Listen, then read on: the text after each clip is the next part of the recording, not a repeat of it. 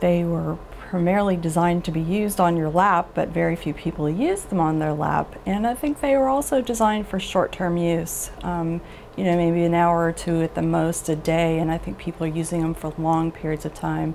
We're even seeing students here on campus that use them all day long in class, and then when they go to their dorms at night, they're using them there. So, and the same with our employees, using them all day and then taking them home with them, using them at home at night.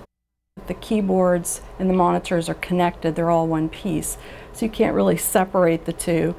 If people are using them down low, they typically we see a problem in the neck because they have their head forward, the neck flexed, and so they're just in that frozen posture for long periods of time. If they're using them up high on a desk, for instance, maybe the monitor now is a better position, but the wrists or the shoulders are in bad position. So you would see the problem materialize there in terms of the hand wrist pain or possibly even in the shoulders. Long term, they could be causing some damage to the point where it's not going to get better, and so it's important to intervene early.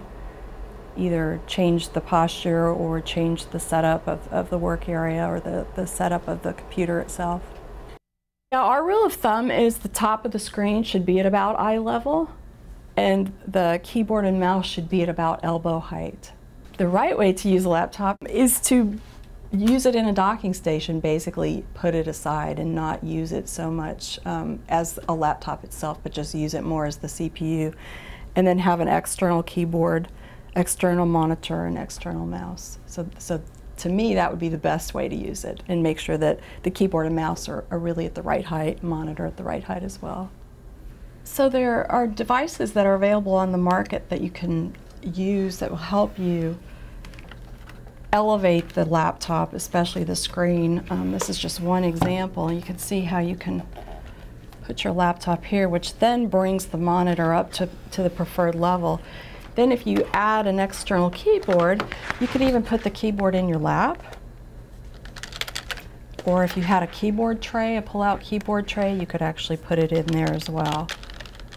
So this is a standard 3-ring binder, and we tell our students that, you know, if you're in a classroom setting or somewhere where you need to use your laptop and you want to try to get it in a better position, especially if you're having some neck pain, you can use the binder to elevate the screen. And then even though it angles the keys up a little bit, you're still able to work with your shoulders relaxed and your hands and wrists in a fairly straight line. So this is one example of a good setup and just a real easy fix that you can use. This mouse that I usually use on the left side is done that way because that's so much better for your right hand to give it a break, basically, by swapping it, using it with your left hand periodically. And it's very easy to get used to by doing that, and that's the one thing you can do to just give that hand a break.